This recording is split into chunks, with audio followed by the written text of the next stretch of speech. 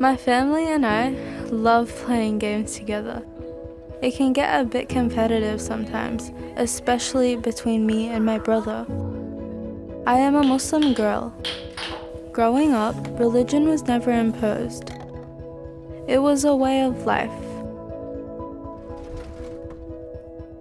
When I was younger, I remember playing around with my mum's colorful and patterned scarves. That's when it dawned on me that there would come a time when I would start wearing one too. But I was embarrassed to wear it in front of my school friends, so I kept putting it off. The fear of not being accepted had swallowed me whole, leaving me afraid. On the first day of year 7,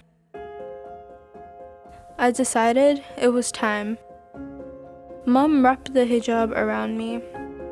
The warmth of her hands around my face calmed me. As we drove to school, I was both excited and nervous.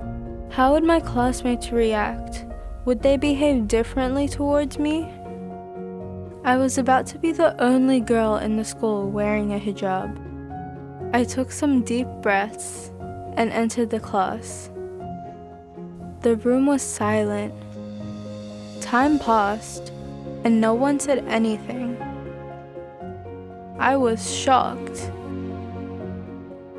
After class, I hung out with my friends. We talked, caught up, and made jokes.